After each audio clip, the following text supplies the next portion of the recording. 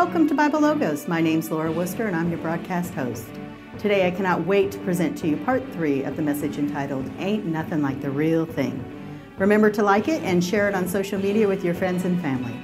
All right, get ready for part 3 of Ain't Nothing Like the Real Thing. We walk by faith, not by sight. Well, who is we? Who is he talking about when he says we? Is that you? That's talking to believers, isn't it? Believers. How many believers do we have in the house today? The scripture says believers walk by faith, not by sight. Look at somebody and say, don't be an unbelieving believer. If you can see it, it's not biblical faith. If you need to see it first, it's not biblical faith. It's not God's way. Faith believes that it is so before you can see it. Faith believes it so. Why? Because God said it. Somebody said that settles it. Somebody said that's enough. Faith agrees with what God says. Look at somebody and say, stop arguing with God. Remember John chapter 20? You remember Thomas Didymus? Somebody remember somebody named Thomas Didymus? He was one of the disciples in the Bible. And they called him Doubting Thomas.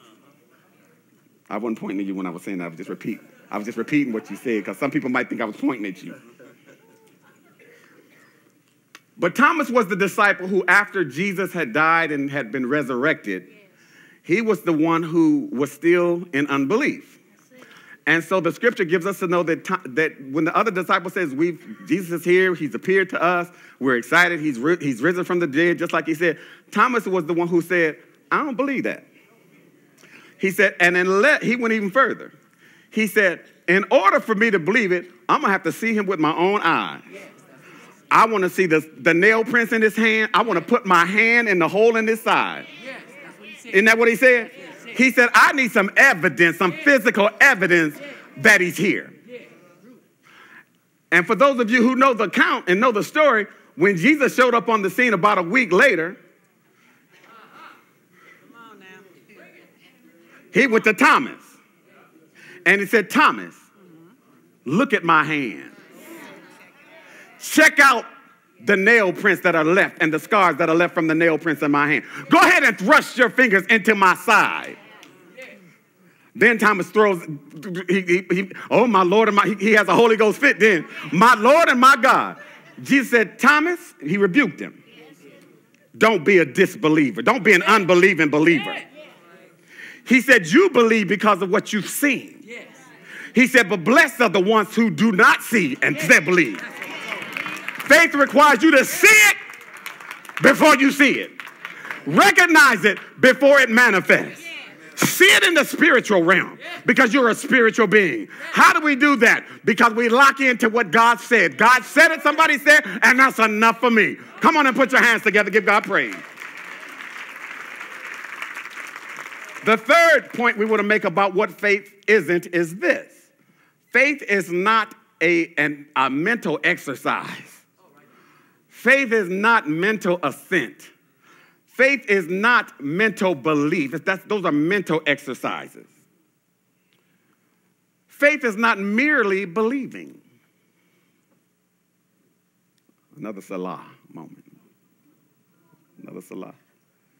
Faith is not merely believing. But let me define what I mean by mental assent. Mental assent is defined as the expression of agreement in the mind. Now remember, we talked about a long time ago the trichotomy of man, and our mind is our soul. So it's the expression of agreement in the mind, but it has not yet reached the heart or the spirit. So it's a mental exercise. Do you remember Mary and Martha? Yes. Pastor Charlie said the M&M sisters. They had a brother named Lazarus. Yes. And Lazarus was known for being Jesus' boy. Yeah, he was. He got to hang out with Jesus. Jesus ate with him. Jesus hung out with Lazarus. He went to their house, spent time with them.